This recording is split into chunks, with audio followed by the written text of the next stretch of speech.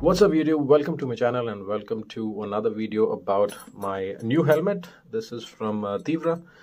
They have sent me this new helmet, and in this video I'm going to talk about the pros and cons of this and also keep the unboxing at the last part of the video.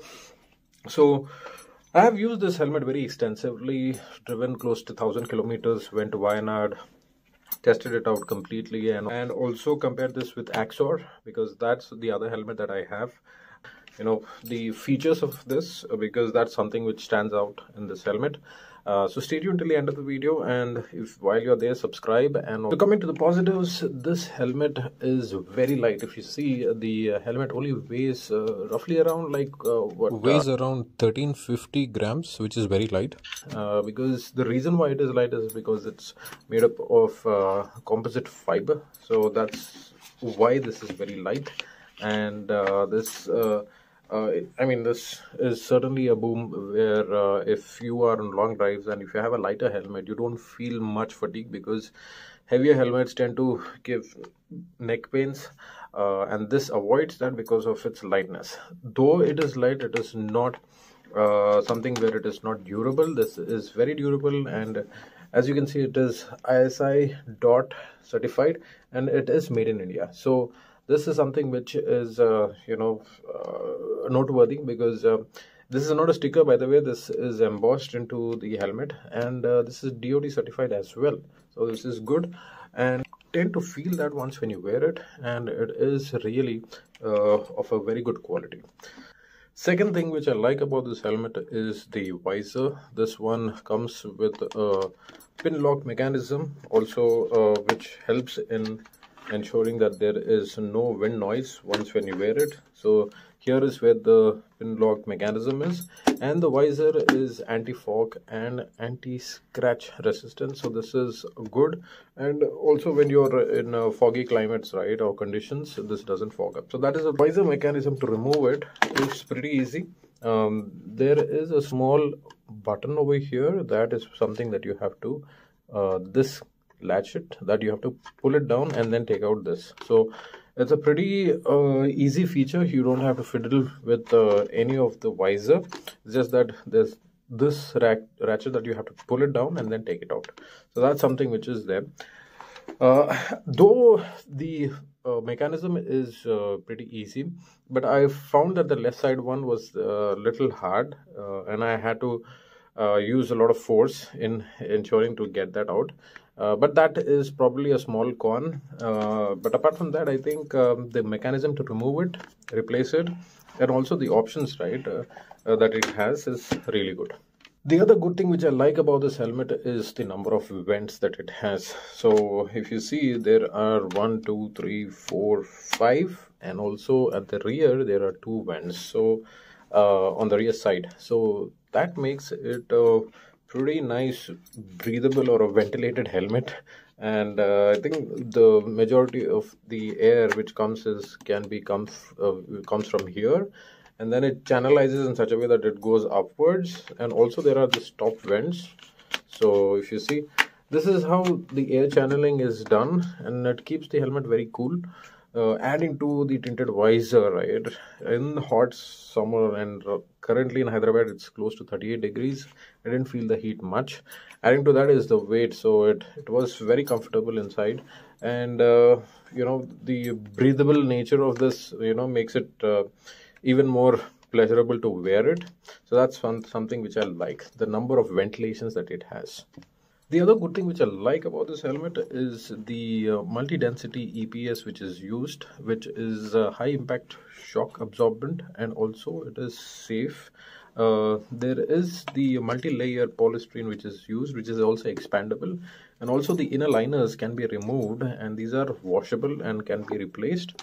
The other good thing is the inclusion of a double D ring, and this is a track level retention system, so that is there. And the quality of the strap also, right, it is bright and it is visible, so that also is a very nice thing. Other thing which I like about this helmet is the rear spoiler. This is also detachable, and this spoiler comes with a very nice design. And the overall helmet is in such a bright color, mainly because it is something where you can easily identify a driver in the night. So that's the intent of this. And adding to that are the graphics. Based on the graphics, you can still prefer the choices. I'll put a list that there are different versions which are available based on the graphics that you can pick it up. But again, the quality of the paint as well as the spoiler, it is really nice, and yeah, gives it a different look. I wish that the paint scheme also could have been continued on the spoiler just to make it a little more unique, rather than giving a plain design. But yeah, that's something that we can also do it, where we can just put a wrap to the spoiler. Last thing which I like about the front nose cover as well as the chin vent over here. So this ensures that if you're doing vlogging, the air doesn't come from inside and distort, or either it comes from the top. So this protection, especially near the nose as well as the chin, is something which is on the larger side. So there are inner liners where you can just which are having the provision to put your Bluetooth connectors as well. From that, I think one thing that I probably wish could have been different is the front chin mount, right? There's no space over here much. So if you have to put a GoPro or something, right, you need to get that extended clip which holds from the either side. I think that's something that you can do.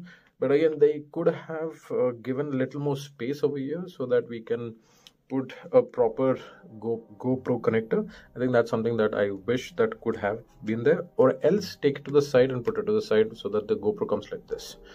So those were my positives and probably a few areas of improvement owning this helmet. And this one, for the price of around 9,950, I think under 10K, right?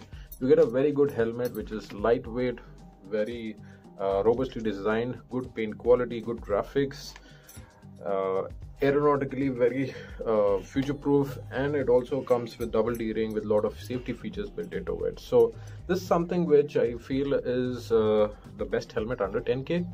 Probably there are a couple of things that small minor things that could have been rectified, like the space for the GoPro mount and also the lock mechanism, or maybe this is only for this unit, but I think that's something which is there. But apart from that, I think it checks all the right boxes. It is ISI and DOT certified. There is also the balaclava which they have sent, and also the visor which they have sent.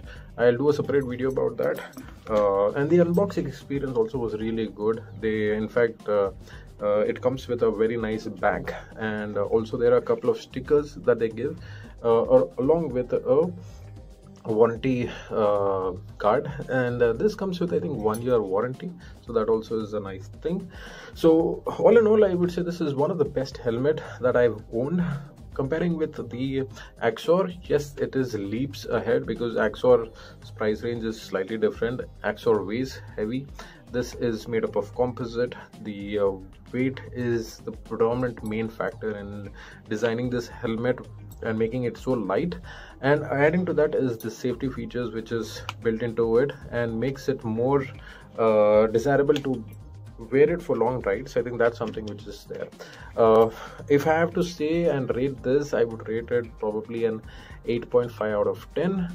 And yeah, this is something that's going to be my go-to helmet henceforward, and I will also be using the Axor and also the Bell helmet. I will be doing a comparative video of all these three helmets separately. Thanks Tiivra for sending this helmet for review purposes. The opinions that are that I've shared is purely based on my experience, and Tiivra didn't endorse anything on those lines, but the experience is purely from my side. And I hope you enjoy this video. If you do so, please like and subscribe to my channel. This is Kevin signing off, and see you in the next one. Bye bye.